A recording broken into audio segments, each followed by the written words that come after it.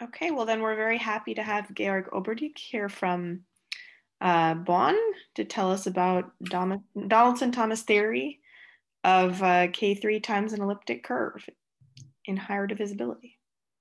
Okay, thank you very much for allowing me to speak here in the seminar. And so this is a topic I studied a lot in like many years ago, and somehow now I come back to it, and I mean over this break I came back to it and tried to see what else. I mean, what are the kind of the missing pieces that I missed back in the days. Okay, so this problem has a long history, so I want to first give some overview on the K3 suffix case about counting sheaves on K3 surfaces, then go to this K3 cross elliptic curve, then talk a little bit about the proof, and here, so this counting on K3 times elliptic curve would be in rank 1, so it would be DT or PT, Pandharipande and Thomas invariants. And then in the end, I will just give a very short outlook on the higher rank case. So all of this is kind of partially still work in progress. So be gentle somehow, but yeah, feel free to ask a lot of questions and criticize. Okay, so so the talks are maybe not, I mean, they are not written only for this audience, so I apologize for this definition. So K3 surface is the K3 surface. And then if you're interested in counting sheaves on this K3 surface, really the most basic case to consider is Kirchhoff's formula. So you look at the Hilbert scheme of points on the K3 surface that we all like, and we just ask for its topological Euler characteristic. And so this number we call D of n. Okay, so this will feature at least importantly in the first half. And so here S of n is, as I said, the Hilbert scheme points. And so then this classical result is by Goethe also. I mean, I think he was in Bonn at the time.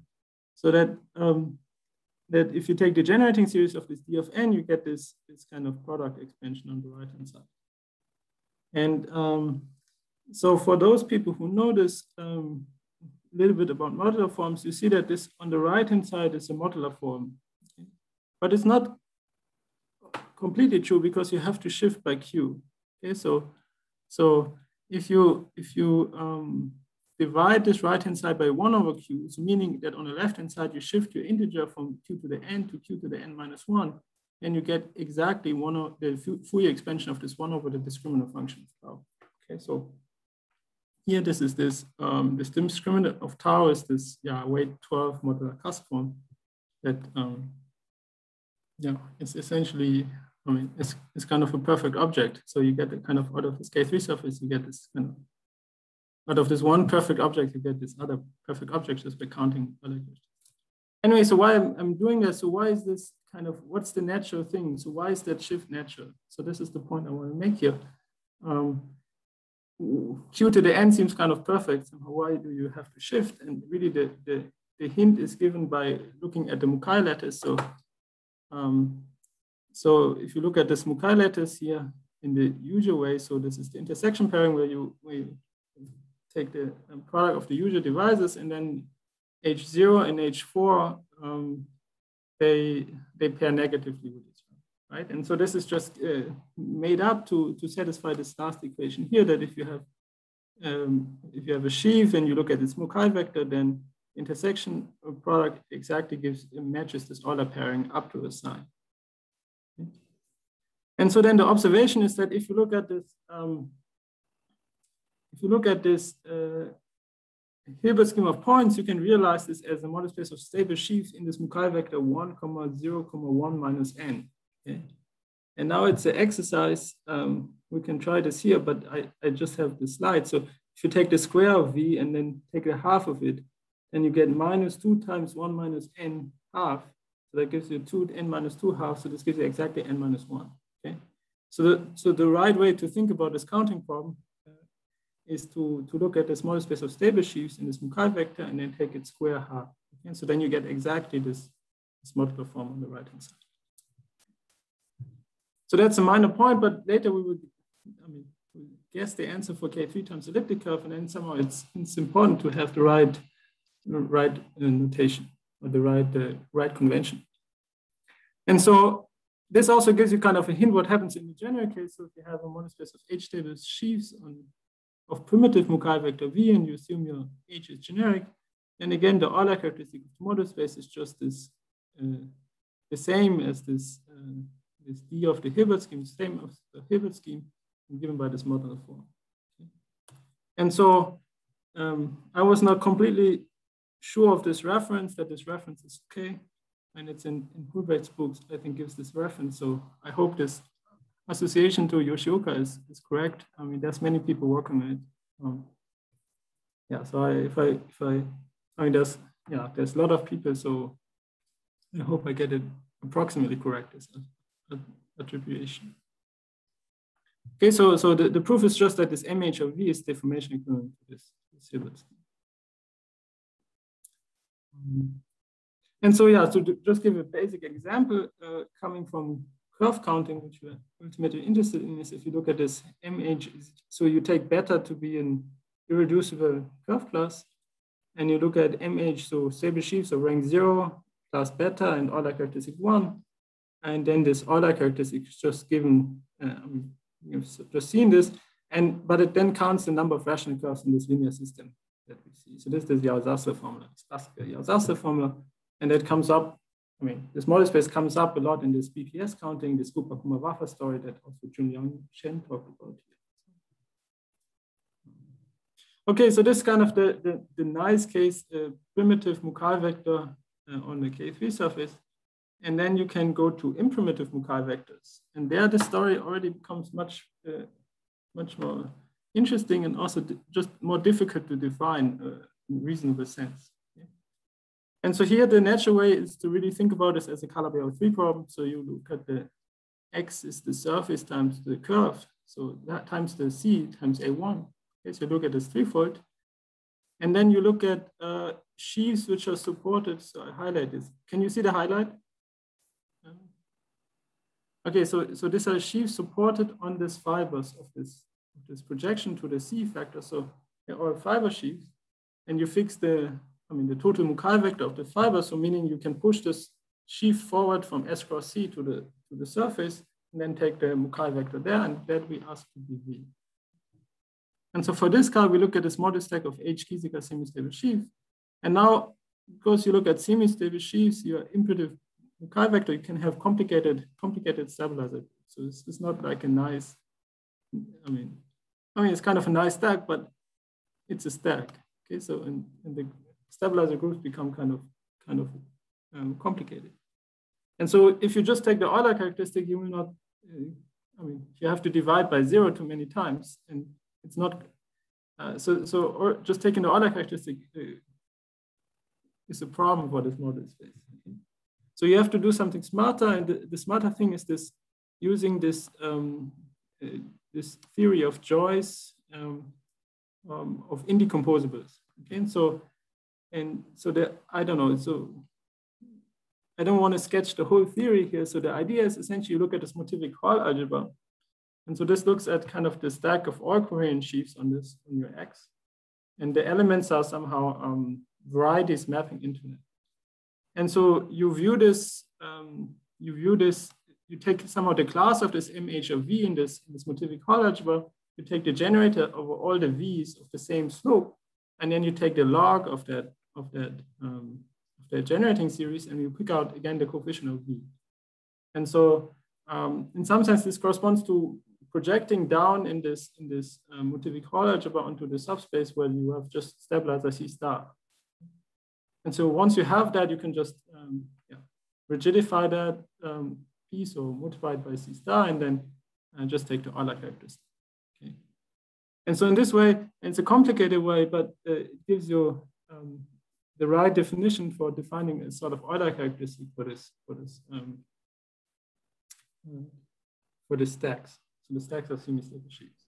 The passage to S cross C is not related to the fact that the Mukai vector is imprimitive, right? It's a yeah, I mean, somehow I'm doing two steps at the same time. So I think there's a work of Toda also, which just works on the surface, and you can do that too. But somehow for us, somehow the natural setting is S cross C, because later we will go to S cross elliptical. Okay. So this becomes a color Biot problem, and somehow, yeah, it's more natural to work on this threefold. Okay.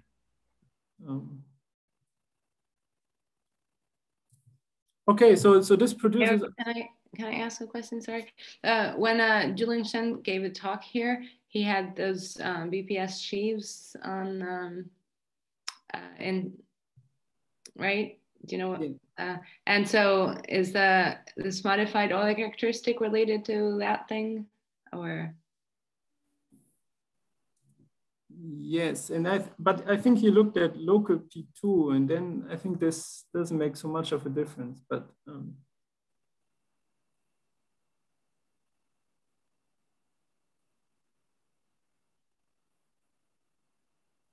I mean, yeah. So whatever he's doing, he's also always working with a local surface of the threefold.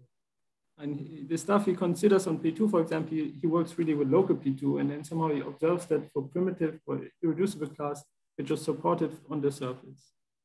And so this Kupakuma-Waffa story is really a theory of the threefold, not of the surface. So, but my memory is not so great. What exactly? Okay. Well, we can discuss maybe some other time. Thank you. I don't know if he's here, but yeah, probably not. Okay, so let me also just make this remark. So how do you go back to this? So if you go back to V primitive and H generic, so then semi-stable sheaves are stable, and then this module stack here is just the module space of sheaves on the surface with the C star stabilizer. That is, I mean, this is the natural modular problem, and then times C. So all the sheaves are just like, yeah. So everything happens on one fiber. So this follows by the stability condition. And so then, of course, then everything reduces back to the old case. You just take the Euler characteristic of this. And so you can ask what's happening in this general case. Do you get some exciting new result or new invariants? Do you get another nice model form? And the answer is kind of, well, you can think about it this way or that way. In some sense, it's as simple as it can be. Okay? So I mean, as simple as it can be, because somehow you expect this, I mean, this is part of this Donaldson-Thomas theory, and you expect somehow nice integrality constraints, or these BPS numbers from Donaldson-Thomas theory. So you expect some sort of, I mean, this forces you to have some sort of structure, as mentioned here, and somehow this is the simplest one that can satisfy this. Okay? And so this is. Sorry, may I ask a question? Is that like by definition, this NV will always be integer, or it can be like rational number? So N of V would be rational, Uh-huh. But I'm saying that in Donaldson-Thomas theory, you expect that everything, there are some integers that underlie the Donaldson-Thomas theory. And somehow this is this BPS or Kupakuma-Waffa conjecture. And that forces you automatically to have a nice structure for this NOV, that after you pass to such a sum here, down here, then you expect some nice numbers, nice integers, and this is really given by this D's. Okay, I see. Thanks. And so somehow the way you should read this is that after subtracting kind of this multiple covers, after doing this kind of funny sum, dividing by the divisors of V, the answer just depends on the square of this V over K. And so it doesn't depend on the, so you can rewrite this as somehow after subtracting multiple covers, the answer doesn't depend on the divisibility anymore, just on the square of So are you saying that V over K is primitive in the formula? Because K goes over all divisors of V. Yeah, so I'm saying that I'm not saying this, but I'm saying this stuff that I highlight here is exactly the invariant if you would assume that V over K is primitive. Okay. And it's something weird. I mean, but this does not determine, the primitive case does not determine in some sense the implement. Yeah, it does not. It does not. I mean, it doesn't. I mean, a priori it doesn't determine, but a fortiori the implement case is given by this formula. But the formula involves cases where V over K is not primitive. So yeah, exactly. So you have to prove this. So this is not automatic. So it's like after calculating, you observe this kind of funny thing that everything somehow comes from this primitive number. Okay, so this is, this was first worked out, conjectured. Toda made a lot of examples and built a whole theory for this NOV, and then Maulik Toda finally produced the rest. Okay, so this is about sheaf counting. So now I want to move to stable pairs, and in some sense we could work with a Hilbert scheme, but somehow the first case of the stable pairs computation really happens on the K3 surface, and but still I view this somehow distinct from the sheaf counting. In some sense, the stable pair I view as sheaf counting on the threefold. Okay, so this is how you should view this. But nevertheless, we will consider first the K3 surface. Okay, so let me give you a definition. So a stable pair on a smooth projective variety, so we take any variety X, this is a pair F and S. And so F here is a pure sheaf supported in dimension 1. So the standard example you should have in mind is, for example, you take a smooth curve and then you push forward a line bundle from this curve into the ambient space. That's one of these examples. And then the second piece of data is you take a section of this one-dimensional sheaf with zero-dimensional cokern. So in other words, you take a curve together with a line bundle in the section and the non-zero section. So this is how you should think about this. And then this general space of stable pairs is a compactification of this kind of neat loci. And Leportier proves that this is projective model space. And the data we fix here, there's two data you can fix. The first one is the class of the support of your sheaf. Okay, so this F here should be curly F of, so that you fix to be beta, and then the Euler characteristic of this F you fix to be this given number n. And then if you consider the K3 surface, there's kind of a famous calculation of Kawai Yoshioka, which is, I think, starting point for a lot of discussion about this counting, which is the following: that if you take your curve, if you start with a curve class on the K3 surface, which is irreducible, so cannot be decomposed of a given square, then you look at this model space of stable pairs in this curve class. This turns out to be non-singular, and then you can just take its Euler characteristic, and then you form a gigantic generating series where you sum over this n and you sum over this h, and then they give you explicit description on the right-hand side. And so here again, you do this funny shift by h, and somehow if you do this here, then so you first have to pass to the threefold to give a nice justification for that in terms of the Mukai vector. And so the right-hand side again is some sort of modular object to Jacobi form, but maybe I skipped this. Are there any questions so far? Okay, anyway, so this is a great formula, a great theorem, so what I stated. So let me go to K3 cross elliptic curve now. Okay, so and so this is so the threefold is just this product K3 surface times elliptic curve, and in some sense we didn't do so much compared with surface times C, but in some sense we did a lot because we added in this compact direction, so we get exactly one more curve class here on this threefold. So you have H2 of Y has of course the whole part, the whole curve classes from the K3 surface, but you get one more class. Okay, so your theory becomes much richer somehow because you have, for example, your generating series will have one more variable.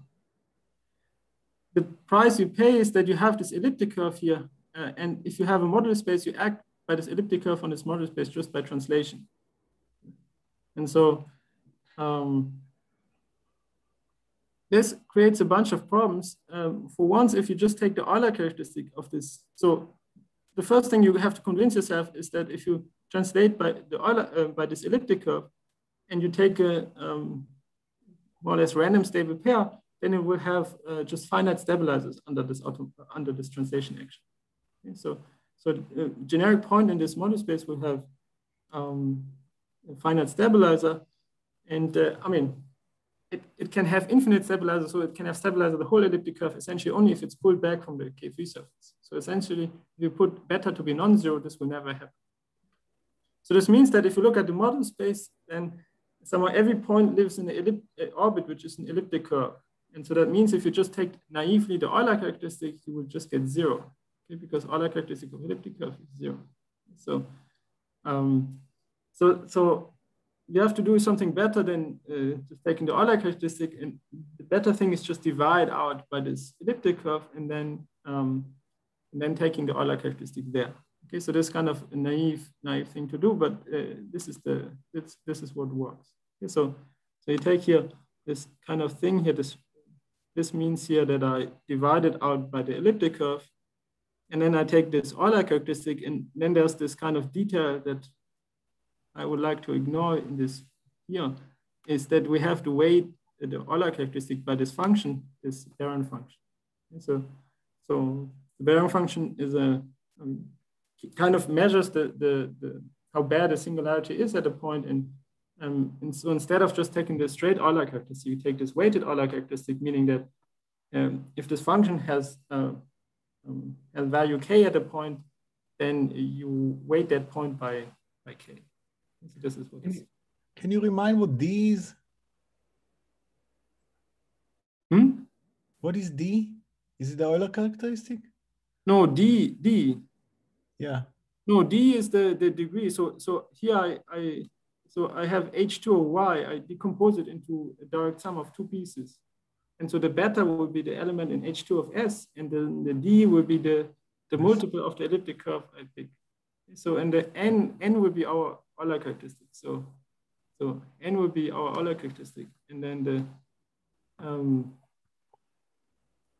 let me see. And then the second factor will always be the curve class. So our curve class has two entries now because we have two factors. Of course, I could just take one factor, but then.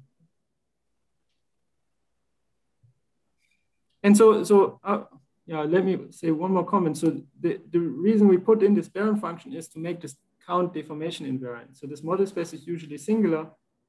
Quotienting out by elliptic curve doesn't help. I mean, doesn't make it much worse either, but it doesn't help. So it's still some singular object. And then putting in this new kind of gives you a deformation invariant count by this Donaldson-Thomas magic, this virtual class magic. Sorry, can you say again what the Barron function is? Yeah, I mean, this is how does it work? So you can write this model space as a critical function on a smooth ambient space, and then it's like the Euler characteristic of this Milnov fiber at a point or something. I mean, there's various ways to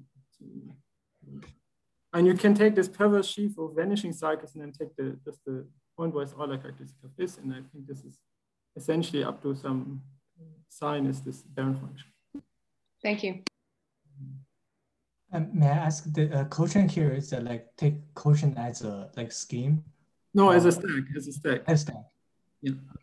So I mean, yeah, as a scheme, you don't want to take the quotient as a scheme because this elliptic curve is kind of not a reductive group. So it's kind of but as a stack, it's kind of the formal object, so to say. So sometimes we count up to translation by this elliptic. I see. So somehow this Barron function is still marrying the singularity of the Pn rather than the quotient. Exactly. Because so this nu differs from the singularities of the space upstairs just by the sign, by -1. It's one of the properties of the Barron function. You have a smooth map, and you just differ by the sign -1 to the relative dimension of your map. And so. Great, thanks.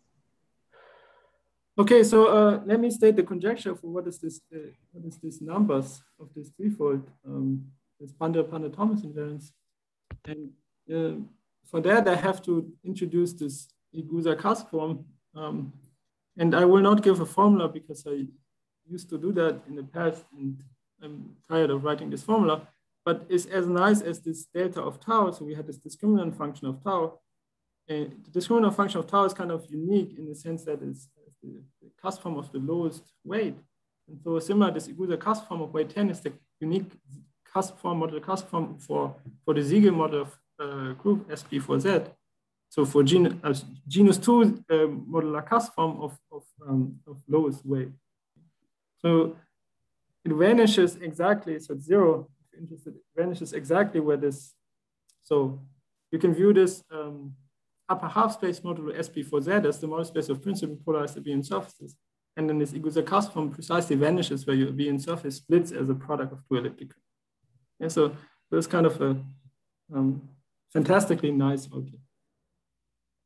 Okay, so you take this, and here omega is our coordinate on this upper half plane. So you have 3 coordinates, which is good, because somehow for the stable pairs, we already had 2, and we wanted to add 1.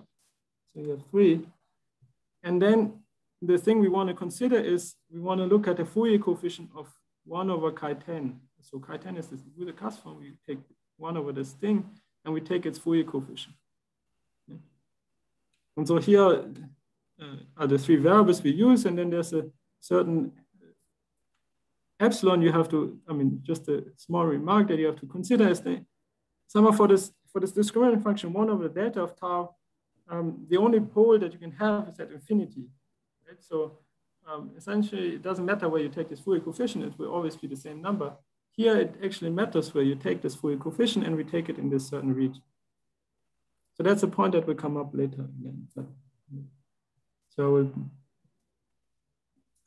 okay, so the conjecture, and this is kind of, again, old, it's the last decade, is that there's an explicit, complete explicit conjecture for this numbers, and modulo this Igusa Cas form, it's as nice as it can be. So this is maybe incomprehensible. So let me break this up in 2 pieces. So this conjecture, so I could also state 2 different conjectures. The first one is the primitive case. So if your beta here that we have here, if you take that to be primitive of a given square, right? Then we know that any 2 primitive vectors in the K3 surface, if you fix the square, I mean, you can move one to the other by a deformation. And so that means, in particular, by deformation invariance, this PT invariance just depends on these 3 numbers, N, H, and D. And these 3 numbers exactly, I mean, the PT invariance will be then exactly the Fourier coefficient of this Igusa Cas form we had before up to this side. So, so for the primitive case, you get exactly the Fourier coefficient of this modular form. So sometimes exactly as in the K3 surface case, just from genus 1, we move to genus 2 modular forms now. And then the second part is this part B, which is, again, the multiple cover formula. So in some sense, hidden in this complicated expression is the statement that you can kind of go from beta imprimitive to beta primitive. And the way this works is as follows. So, so now you sum over the divisors of the GCD of beta and n. And then for each of these divisors, you look at this class beta over k. Okay? And now you do this kind of funny thing that you imagine that this beta over k is primitive. Okay, so let's just write prim of beta over k to you choose any primitive effective curve class on some other K3 surface, which has the same squares beta over k. And so for each divisor of this beta comma n, you look at somehow the DT invariance in this class beta over k, but you assume somehow this beta over k is primitive and take the value there. And so, so this is called this multiple cover formula. Sorry, can I ask what is the reason for the lack of k squared in the denominator of this formula? Yeah, why should you have a k square? I mean, in the previous formulas you had k squared. Yeah, so it's different from the previous formula because here, in some sense, the PT invariance, it's still a model space of stable objects in the vector that is primitive. So it's not really, I mean, it's not the, and somehow the vector on the threefold, I mean, the beta, of course, is imprimitive, but the vector on the threefold is still a primitive vector. So you don't see kind of the standard multiple cover formula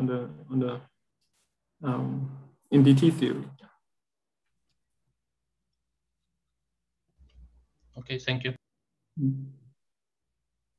Okay, so what is known about this conjecture? So let me just come to this thing. So I could have copied the conjecture here, but so if D is equal to 0, so this conjecture was proven by Pandharipande and Thomas in 2006. Okay, so if D is equal to 0, then you have no elliptic curve direction. You're just living on the K3 surface, and they use some very cool argument. And well, so somehow that, I mean, they have to also solve these two parts, part A and part B. Okay, and so first the part A is the primitive curve class case, and essentially the first thing is they developed this framework of reduced Donaldson-Thomas invariants, and then they prove this deformation invariance of this counts I just defined. And once you have that, then this part A just reduces to this Kawai-Yoshioka formula. Okay, so this part A is essentially this Kawai-Yoshioka formula. So this was, and then plus this deformation invariance, which is joined with Maulik. And so the key thing that Pandharipande and Thomas do is kind of go from part A to part B, like establish this multiple cover form. And so the argument they use is really cool, and I mean somehow what I'll talk later on will kind of build on it. So keep this name in mind. And so then if you go back, so let's consider the general case. So the part A is the primitive case, part B is the multiple cover formula. Part A, this holds by, as I said, old work of myself together with Aaron Pixton and Junyoung Shen from a while ago. And yeah, so this uses somehow, yeah, I mean, it's kind of a little bit complicated to how this argument goes, but yeah. So nevertheless, yeah, so some of the ideas to really understand this model form very well. And so then somehow for the rest of this conjecture, you just have to solve part B. And so part B, I should mention there's recent work by B and Hühl. So Tim, who proved this, who on the K3 surface, if you look at chromorphin invariants on the K3 surface, they proved this multiple cover formula there and divisibility too. And so in particular, if you just work on the chromorphin side, you can also get this conjecture of divisibility too. Anyway, so I just want to explain how to do this part B step here also for this conjecture here. Okay, so how you go from primitive beta to imprimitive beta. Okay. And so yeah, so maybe before skipping to the proof, let me ask if there are any questions.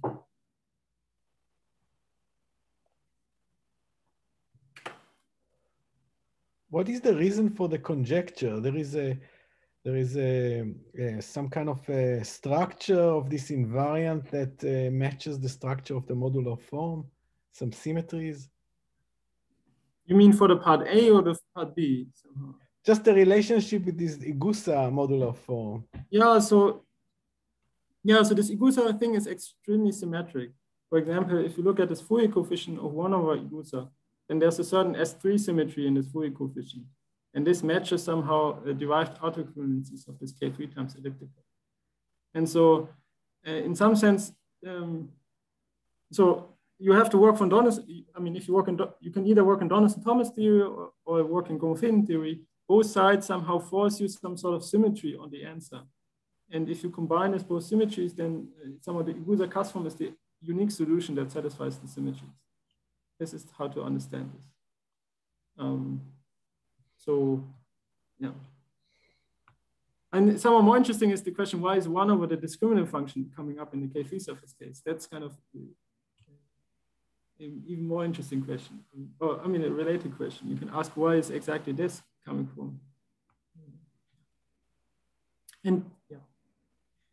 And there, yes, the answer is, I guess, best seen in the chromorphin side. So here you have to use both chromorphin and Donaldson-Thomas side, and then the symmetries force you to have this user custom.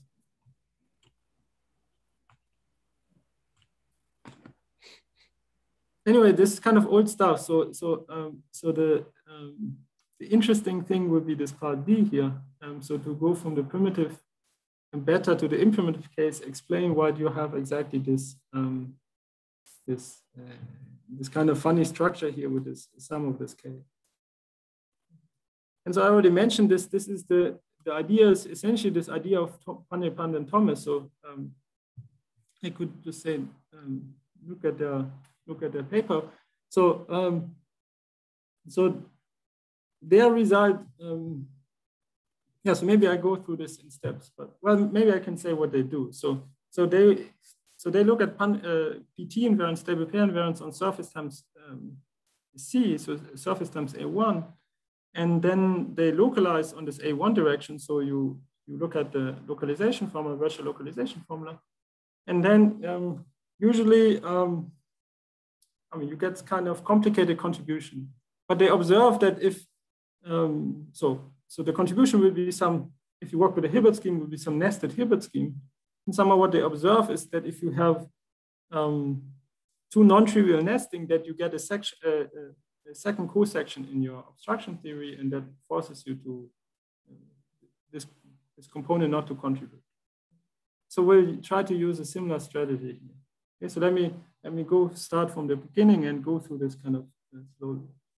Okay. So the idea is as follows. So you work with classical Donaldson-Thomas invariants. So I mean, for simplicity, let's just work with a Hilbert scheme of curves on this threefold. That's somehow maybe conceptually easier for now. It doesn't matter because somehow you have a wall crossing between this Hilbert scheme and the stable pair invariance, so the invariants are the same. And so then the next step is, instead of using this Barron function weighted Euler characteristic, you can trade that to just work with the Hilbert scheme and work with the reduced virtual class on this Hilbert scheme. And what it buys you, I mean, this is just some formal thing, but what it buys you is that you can apply the degeneration formula to this count. So you can take, instead of surface times elliptic curve, you can take your elliptic curve, you can degenerate it, so break it into a nodal rational curve, nodal P1. And then if you resolve this nodal P1, you get a P1, and you have two special points, which are the pre-images of the node point. Okay, so in the end, you can reduce the whole problem to consider Donaldson-Thomas theory of the surface times P1, but you take relative Donaldson-Thomas theory relative to this 5/0 and 5/infinity. So that's a standard degeneration argument. And so once you're there, then you can do some kind of standard arguments to reduce to this what is called this cap or relative cap. So you look at surface times P1 and just relative to one side. So maybe I don't go into this how this works, but this is kind of standard. You have to check a little bit. And so then we kind of follow this pathway of Pandharipande and Thomas. I mean, the proof is not the idea is not very deep. So again, we apply the localization formula. So kind of after you have Pandharipande and Thomas, then the idea, this extension here is not so deep. So then you're on, let's say you're on surface times P1 relative to S0, and then you apply the localization formula on this P1. So on the P1 you can scale, you apply the localization formula. And so somehow then two things can happen. Either your, then the curve together with the line bundle, either then can go, is completely supported over infinity. I mean, so how does your fixed stable pair look like? You have a component which is completely supported over infinity. Then you have horizontal bars, and then you have some stuff over 0, which by the reduced class you can kind of rule out. Okay, so in some sense, the stable pairs we just have to consider come from this extreme component where you have somehow curves over 0, vertical curves over 0. Then essentially you just have horizontal bars or tubes over the rest of your threefold. And so then you observe that this fixed loci here, you can write as a disjoint union of nested Hilbert schemes. Okay, so a nested Hilbert scheme on the surface is so it's a pair of ideal sheaves of points here. What do I have? I1 to IR, and then you have a given inclusions. So you also have a bunch of divisors and given inclusions of II, just by minus the I in this II plus 1. And so the way to think about this, so there's like a dictionary to go from the threefold to this nested Hilbert scheme and vice versa. And this goes as follows. So if you look at a GM equivalent sheaf on the surface times A1, then you can view it as, then coherent sheaf on surface times A1, you just can look at, you can view as an OS of T module on the surface itself. So to give you this, the stable pairs on the surface times A1, I can just have to give you this OS of T, or this, to give you the subscheme on S cross A1, I just have to give you this OS of T module.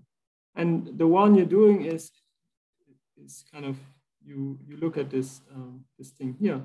So so this ideal sheaves that you parameterize, you just put in the various entries here. And then at some point R here, your stable pair just stabilizes. Okay, so at some point you just in this, so over 0, you have somehow non-trivial structure. And after some rth infinitesimal thickening, the only thing you see is just horizontal bars.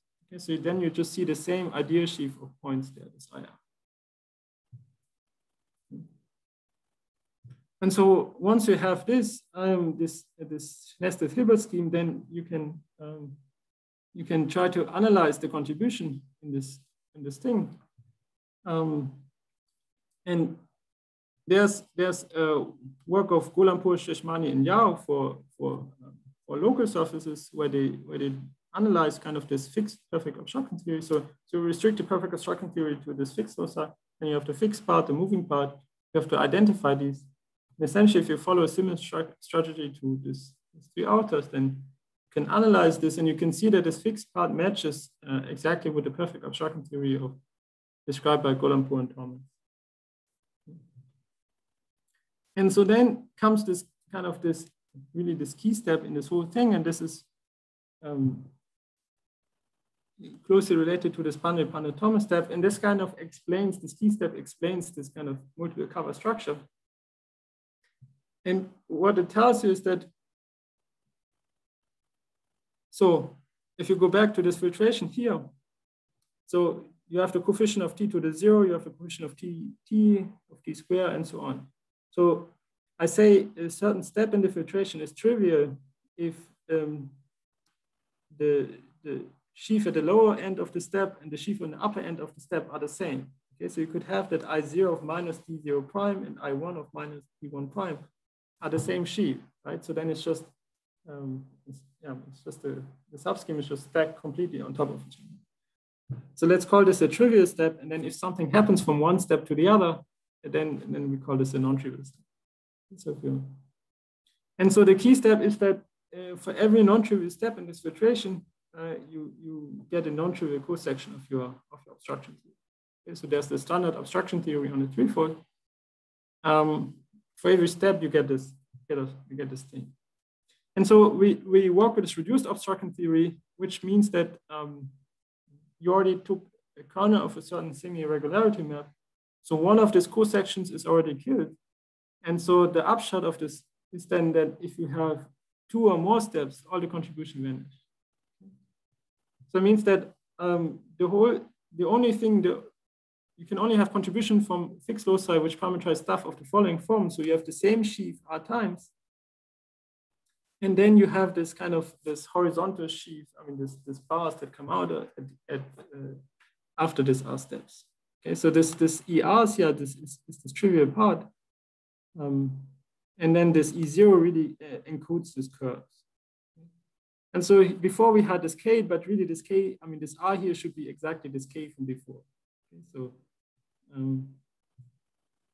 and so if you look at now the Mukai vector of this, if you calculate this, then you see that this the contribution of this kind of loci is exactly given by taking the Mukai vector of E0 and then multiplying it by R.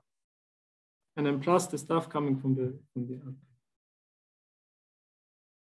And so then finally, we're just down to looking at the Hilbert scheme of a nested Hilbert scheme where you have just a single nesting. Okay? And then you have to do a little bit more work and relate this to, and essentially Gholampour and Thomas do that to relate this kind of integral then to, Gholampour, Sheshmani, Yao do that also in certain case. You have to then you just relate this to a tautological integral in this product of the Hilbert scheme in which this nested Hilbert scheme sits. And so then there's a classical result of Ellingson-Götze and Lin that then these integrals are tautological, so they just depend on the square of this class and not the discipline. So this was also the argument of Pandharipande and Thomas in the end. Somehow what's new here is that we allow this ER here. In their case, this ER was just a structure sheaf. We allow this ER here to be an ideal sheaf of the point.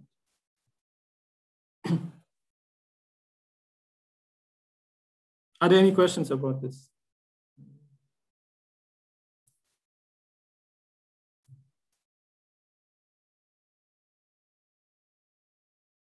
Okay, great. So I want to come, I still have like 5 minutes. So let me come to give a short outlook on the higher rank case. And the higher rank case is, I think, what is also extremely interesting here in this case. So higher rank DT invariants. And let me also still say this kind of work in progress. And so in the end, will just be conjecture, and which is, I think there's no, I'm optimistic about this conjecture, but, and so the motivation really for looking at this, or looking at this high rank case where you kind of, where you can kind of observe how the structure really comes from string theory. So the string theorists really like this geometry K3 cross T2 because this is one of the few geometries that can just solve completely. And this has been somehow spectacular in string theory world. And there's like a ton of work on this stuff and a very explicit prediction. And so the goal here is to make sense of this prediction mathematically. So let me tell you a little bit about the physics prediction. This is one slide. I don't know if you're interested in this, but I found this kind of nice to, I was kind of impressed to see that this mathematics matches this physics so nicely. And so the physics picture is as follows. So you start with this thing, which is called this electric magnetic charge lattices. So you have this lattice of electric charges, lattice of magnetic charges. And as a lattice, it's just this Mukai lattice of this K3 surface. Then you just add in 2 copies of this hyperbolic lattice. Okay. And then they consider a fixed charge of unit torsion. So forget the unit torsion for a second, it's just a fixed charge. So this is an electric charge, a magnetic charge, this vector QT here, one in the first, one in the second. And then unit torsion means kind of this GCD condition. Okay, so I just put this condition in to simplify this discussion. And then the key thing that they observe is to, or what they're interested in is this count of half and quarter BPS dynes in the string theory. And so, okay, so this sounds like mumble jumble somehow, but we'll kind of come to that in a second. So let me just say what they predict for the quarter BPS dynes in this case. And so the prediction is the following, that a certain count of the quarter BPS dynes is exactly this, you take 1 over this Igusa-Cass form, you extract a certain coefficient here. So this coefficient come here, and then you add also a sign, okay? So if you go back to, if you remember, to this result on Pandharipande and Thomas invariance, it should kind of look familiar because there we also, let me go back. Here, if you look at this line, it has exactly the same form. On the right-hand side, you have the coefficient of Igusa-Cass form, and you have a sign.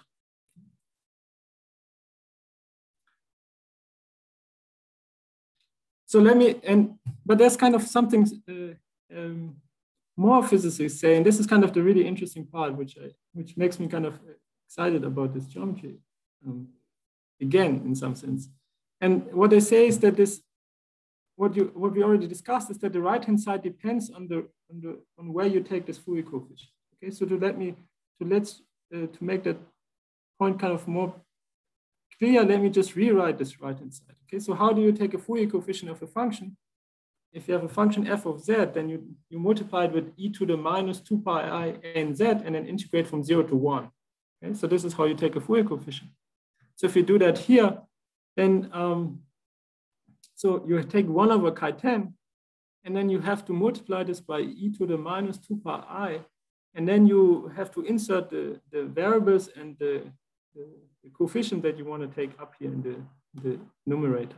Okay, so so for example, if you ignore if you just focus on the first guy here, putting this here means I take the Fourier coefficient of q to the n, where n is q square half, right? So this is exactly, so if you go back to your somehow calculus somehow, then this is how you do it. And so the way to write this in this form is, because now you see clearly that this depends on your choice, namely where you take this integral. And so I write this here in a sense, and so the right-hand side that you have here depends on this contour that you integrate over. And so physics predicts the second thing, namely that the left-hand side also predicts, depends on something. It's just not just a count. There's a dependence on the left-hand side. Okay, so yeah, I rewrote the left-hand side and added this d sigma here. So the left-hand side depends also on sigma. And so then physics conjectures that that you have this equality also for all sigma. Okay, and so the way to read this is that so how is the c sigma related to the sigma on the left-hand side? So the c sigma is this contour given where you just integrate from 0 to 1 in the real part, and the only thing that you change is the imaginary part. Okay? So the imaginary part you change according to a certain function of this parameter sigma. And sigma are called as modular fields. Okay, so now, of course, this notation is somewhat suggestive, and this is not a coincidence. So sigma is our favorite letter for stability condition, right? So, so what happens now? Let me try to give you the mathematical picture of this equation. And so the idea is again not so complicated, but it's nice that it fits so nice. So we look at the even cohomology of our y. So y is our K3 surface times elliptic curve. And we split it into two pieces. The first is just, so we take omega e, we'll consider the class of a point on the elliptic curve. And we split this even cohomology in the part that is somehow vertical, so it's supported on the fiber over the elliptic curve. And then also in the part that is pulled back from the K3. Okay, and so as an abstract lattice, it's just the direct sum of these two Mukai lattices of the K3 surface, lambda plus lambda. And so now let's define this reduced invariance, reduced Donaldson-Thomas invariance. You're kind of good at it now. So if you're given a primitive vector here, so I assume it's primitive in this V cross V, and let's say you pick a generic ample class, we can again look at the model space of H stable sheaf of a given Mukai vector. Okay, so the Mukai vector will be specified by this V and W, as I said before. And then we do this definition that we again take the quotient by elliptic curve and then take the weighted Euler. And so then the answer for this is as follows. And as I said, it's kind of work in progress. So I kind of, this talk came too early somehow, but I'm kind of optimistic that about this conjecture. What do you mean by a modular space with two Mukai vectors? Yeah, so I look at sheaves F on this threefold S cross E, where the Mukai vector of the sheaf F here is written as V times this omega E plus W. So V and E are two Mukai vectors on the K3 surface. To give you a Mukai vector, or to give you a Mukai vector on the threefold S cross E, I kind of have to give you two vectors on the K3 surface. And this is all what I'm doing here. Okay, so it's not two Mukai vectors, like one Mukai vector on this threefold that you can write and kind of decompose, and yeah, it's two Mukai. And so then the conjecture is exactly that what I said before is that this T invariance on the left-hand side should be exactly this same expression that comes from this physics. And what's more, so in higher rank, so in rank 1, this left-hand side doesn't depend on which H you pick, because the stability condition for then it's just, I mean, Giesecke stable sheaves are just ideal sheaves. So here it doesn't really matter which H you pick. So, but in higher rank it matters, right? So Giesecke stability, you see some wall crossing, and the claim is that this integration contour you pick on the right-hand side should be exactly determined by H. And so even more, you should really you should put here stability condition. May I ask what do you mean by the GCD of V wedge W?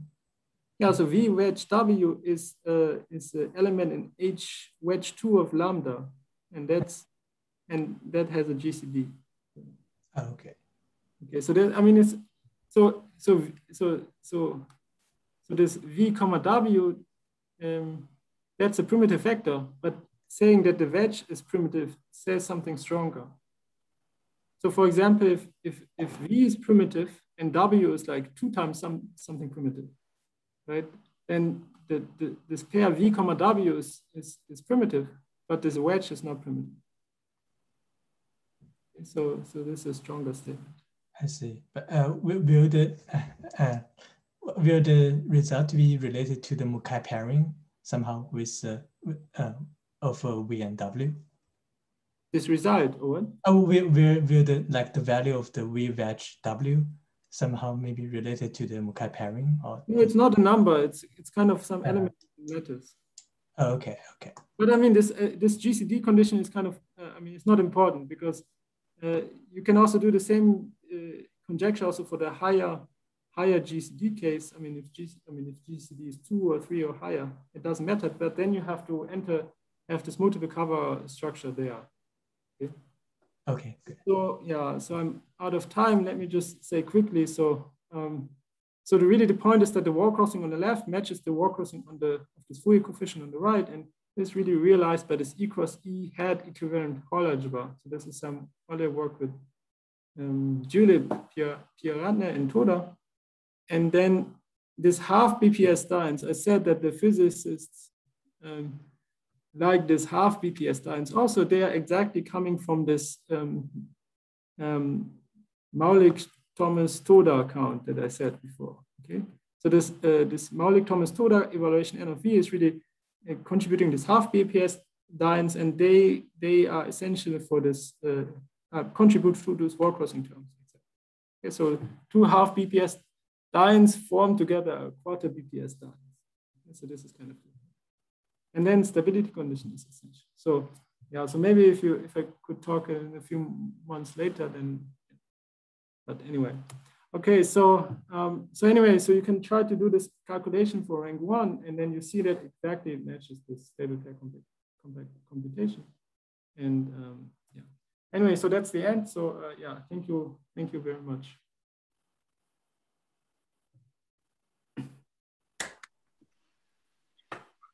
Are there questions for Georg?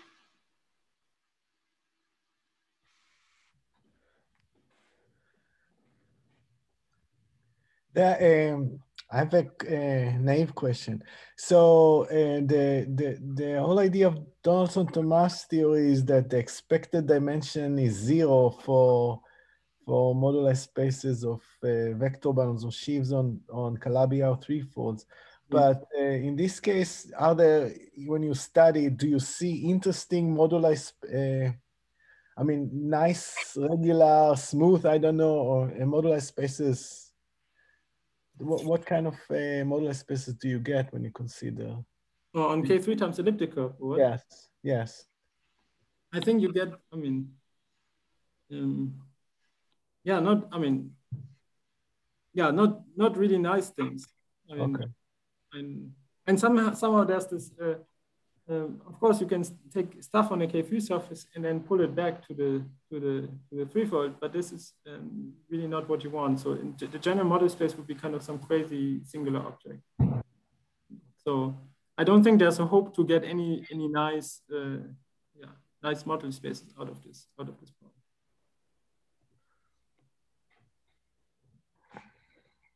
Yeah, so this is the wrong place to look for nice models. Yeah.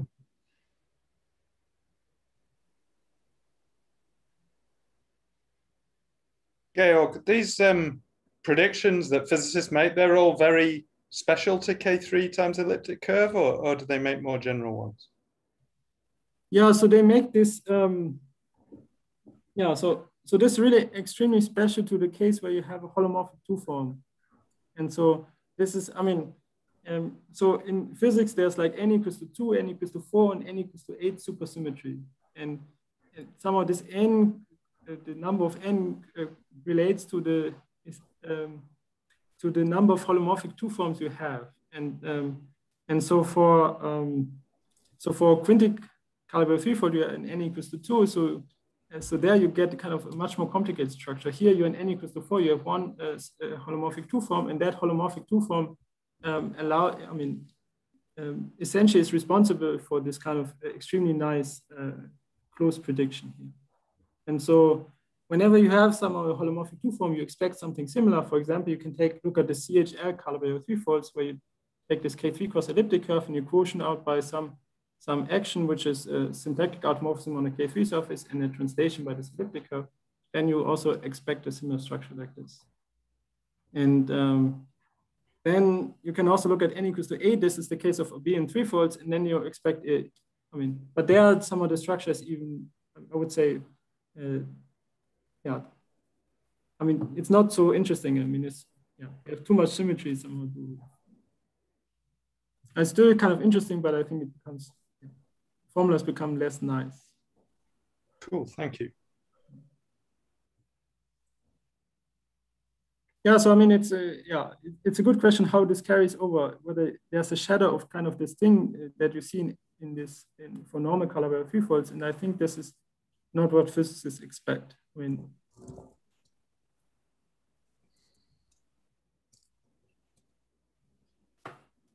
Yeah, cool, thank you.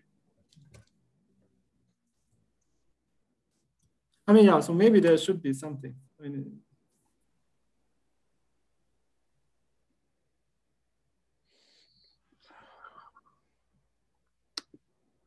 May I ask maybe naive question? Oh, yes. Yeah, like for K3 surface, like there's this very rich theory for the word crossing for the modular of stable objects in the K3 category. So I wonder, is there a nice structure for this K3 times E that you have a word crossing from PT to DT and to other stable conditions? Yeah, so I kind of went over this very quickly, but so some of the point of this E times E hat invariant Hall algebra means that somehow in this DT invariance there's so of course you have a lot of word crossing happening. If you look at the stability manifold and you choose a path that you have a ton of word crossing for a given vector. But then some of the point here is because you define your invariance by dividing out by an elliptic curve, the result is that somehow most of these word crossings will not contribute. So in particular, if you so the point about the half BPS dynes or this Maulik-Thomas-Toda counts is that they have a one-dimensional stabilizer group, so you just quotient out by a one-dimensional action here. And yeah, so only these kind of will contribute to your word crossing behavior of the DT invariance. So not as sensitive to the stability condition as K3 or other contents on K3. So the modular space changes dramatically, but the invariants stay the same. This is kind of I see. Okay. So, but somehow, I don't know, the upshot is a little bit that maybe you don't care about the modular spaces because they are so singular. So better not worry about them. I see. Okay, good. Thanks.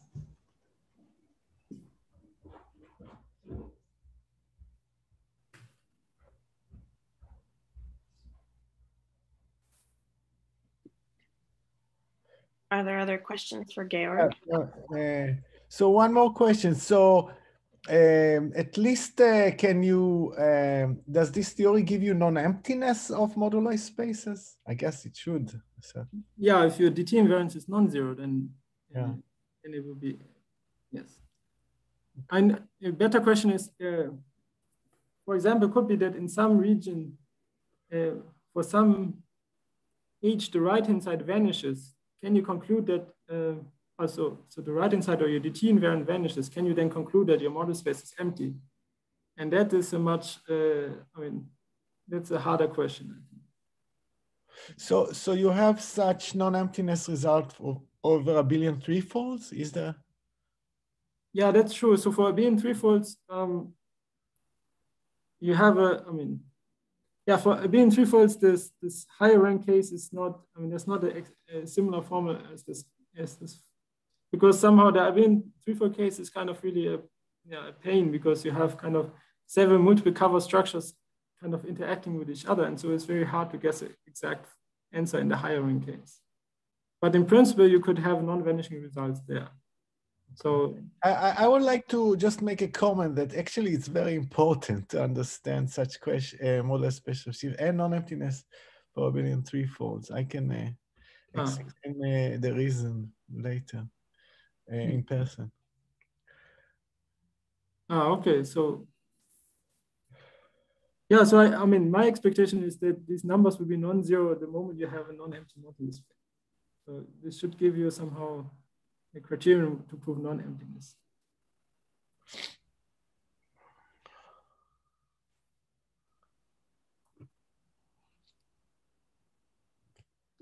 Are there cases where you can go the other way, where you can say, oh, the DT invariants vanish, so the moduli space must be empty? Yeah, so I'm saying that is, I mean. Well, you said it's harder, but are there cases where you can do it?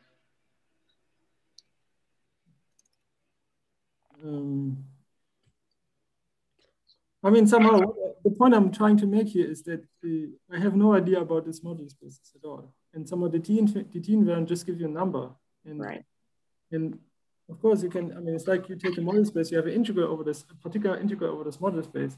Now this integral is 0. Does it tell you something? It's kind of, unless you know that your model space is 0 dimensional, usually you have no information. Yeah. And so, yeah. That's somehow the beauty and also the, like, at the same time, the ugliness of this theory, that somehow you have no idea what you're actually counting somehow, but you still get a number.